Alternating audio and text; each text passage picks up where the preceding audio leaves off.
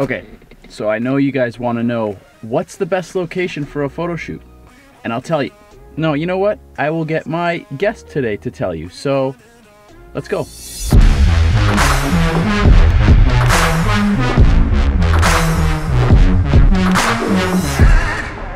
All right, I'm here with the very beautiful Maria. She's gonna model for me today. Maria, do you wanna let the people at home or wherever they're watching, let them know what the best spot for a photo shoot is? Anywhere. Exactly, anywhere. So the goal today is we're gonna walk around, what's this place called? Correa Park. Correa Park. She's gonna pick out random spots throughout the park that she wants to shoot at. Could be a bush, could be lying on the ground. I mean, you'd have to lie on the ground, so maybe don't pick that. Okay. But you pick where we're shooting, and we're gonna make at least 3 cool photos in each of those spots. You ready to do it? Good. Let's go. Okay, where are we going? Where's spot number 1? Spot number 1. Could be anywhere. Here. Right behind me. Yeah. In the water? You're gonna go swimming? No. Okay, no, we'll get nice and close to the water. Yeah. We're gonna pose you up and take some sweet photos. Let's do it. Okay, so for this spot specifically, I like this tree right here. We had Maria lean up against a tree. There's some bushes here. We're gonna use that for like a depth effect. We're gonna try and get the lake and the water in the background. Very nice.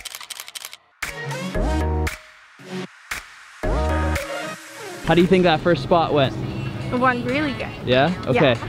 Now you gotta find us another spot. So okay. let's get Spot on the number move. 2. Yeah. All right, on top of the white rock, right down there. All right, that's spot number 2. All right, for Maria's second spot, it is hot out and we're in the sun, so making it quick. We've got a little pond with a nice rock. She's gonna stand on the rock, squat on the rock. As you can see, she's very hot.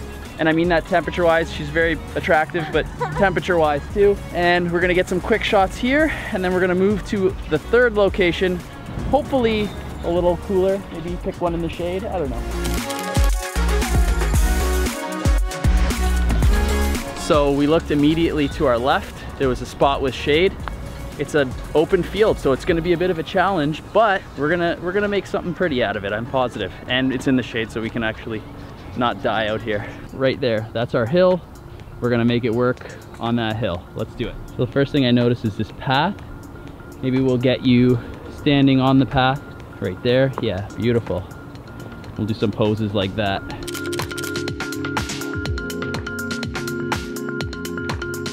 Okay, so those are the 3 spots. How do you think those went? So good. So good, right? So like, good. Yeah. The point is I'm trying to make is that you can do a photo shoot anywhere, even like in your own home. There's thousands of mini locations for a photo shoot. But now that we've got kind of everything we set out to do in terms of finding random spots and doing photo shoots, we're in such a nice place that I want to get some like legit planned shots. So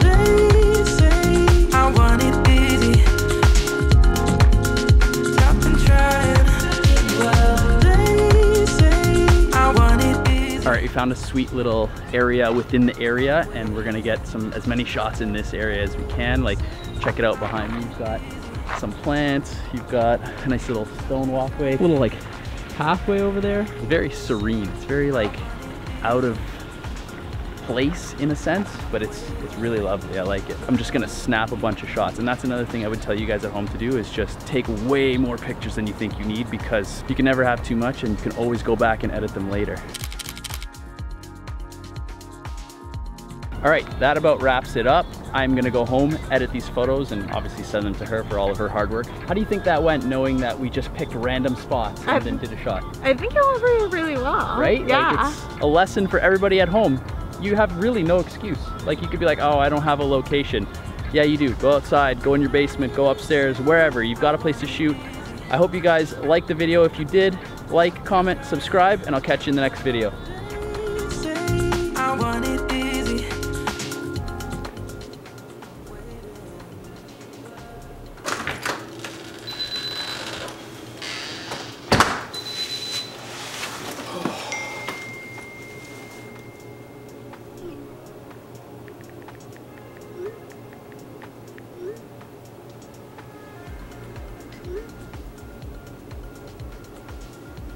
You guys want to edit a picture together? I don't know why I said that like I was expecting a response. Let's go.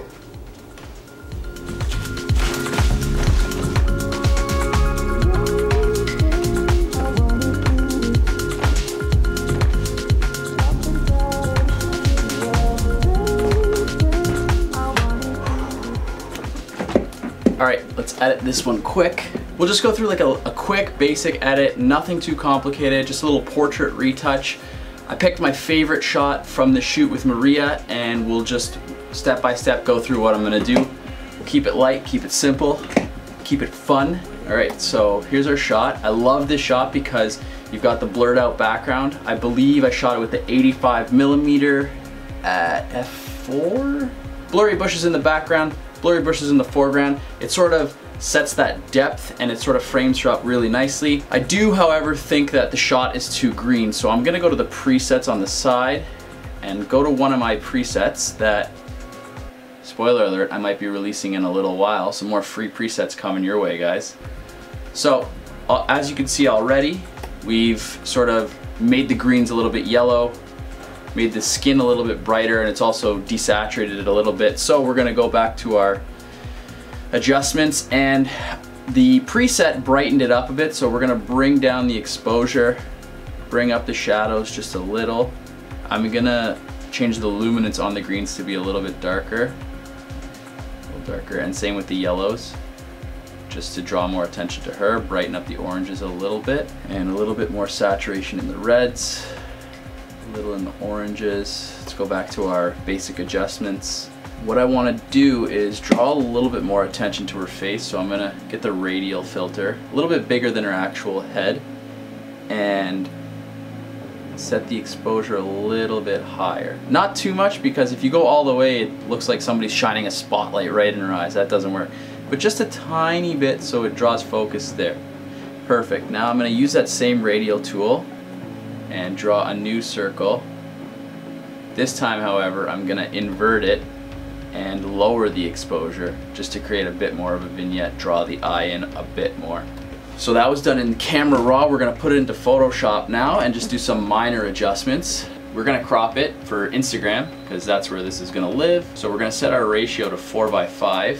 It automatically does that for you. And we're gonna drag the image up just a little so her chin is kind of like hitting that rule of thirds line. We wanna draw the eye to her face, and I think the natural framing plus the cropping does that pretty nicely. So now that I'm happy with the crop, let's duplicate the layer. If you don't know why I duplicated the layer, I have a video from the past, a way back playback, about how you should handle your files and not do it destructively. I'll link it up top. But we're not going to destroy our picture. We're going to zoom in, fix any minor imperfections on the face. Now, luckily, Maria is a very attractive young woman, and she didn't have very many blemishes, nothing like that. There's a little pimple covered up by makeup on her chin. We're just going to use the healing tool, and we're just going to drag that. Easy fix. You know, you can push this as far as you want, but I think it doesn't need a lot of work. You also don't want to push it too far, because then you get that fake plasticky looking portrait. We don't want that. We're going to soften her skin just a little bit. You can see there's quite a few pores. So with a soft brush set to about 10% opacity, we're going to use the eyedropper on the areas of skin we want and just lightly brush in. Again, not overdoing it. Just, you're basically coloring. So you're going to want to use that eyedropper tool. Have your hand on the Alt key, and you're going to eyedropper whatever section you're working in. Just soften it up a little. Again, I can't stress how much less is more. You don't want to push it too far.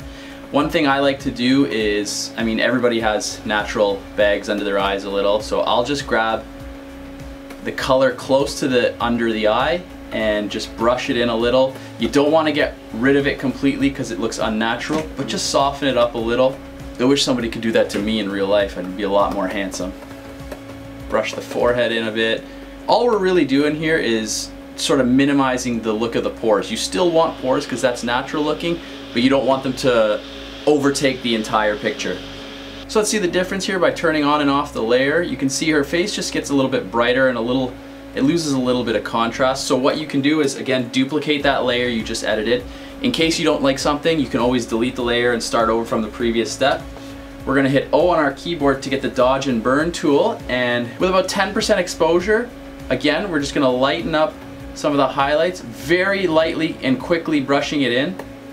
And then we're gonna hold down our Alt key and darken up some of the shadows just to add a little bit of that contrast back to the face. We don't want it looking too flat. The other thing I like to do is I like to go into the eyes The eyes are the window to the soul.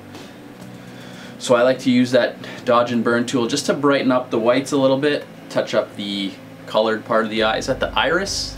The iris? I think it's the iris. Somebody correct me if I'm wrong. Touch it up a little bit just to get a little bit more color. She's got nice brown eyes. You want to see that. So there we have it. You can see the original and what we've done. We've just lightened it up a little bit.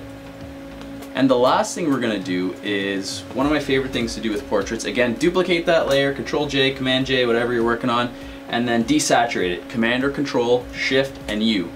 It'll make your image black and white. Then you're gonna go to Filter, Other, High Pass. You're gonna get this weird image. I also did a tutorial on this. You can see there's kind of like a glow around the details.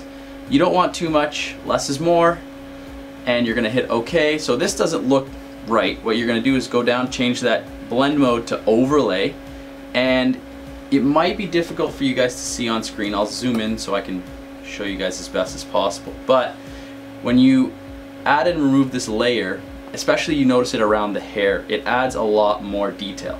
We don't want detail over the entire picture, so we're going to create a layer mask on that layer, invert it so it hides everything, and now go back to our brush tool with 50% opacity, and we're just gonna brush in sort of around the eyes. We want detail on the eyebrows, maybe across the lips, and you know what, a little bit in the hair, not too much. Everybody has their own personal style. This is just what I did. I think this is my favorite photo from the shoot. Again, you guys can push it or pull it as much as you want. Everybody's got their own style. I'd be curious, leave a comment down below if you guys want me to provide one of the raw files for one of my shoots. I would love to see how you guys each individually edit and the final result from the same raw file. I'd love to see everybody's different style. So if that's something you guys want to try, leave it down in the comments below. If you guys like the video, if you want more of this, tell me what you like. You know, do you like the vlog portion where we're out shooting? Do you like the editing breakdown? Leave it in the comments. Like the video, hit that bell, subscribe if you're not already, and I'll catch you guys in the next video. Love ya!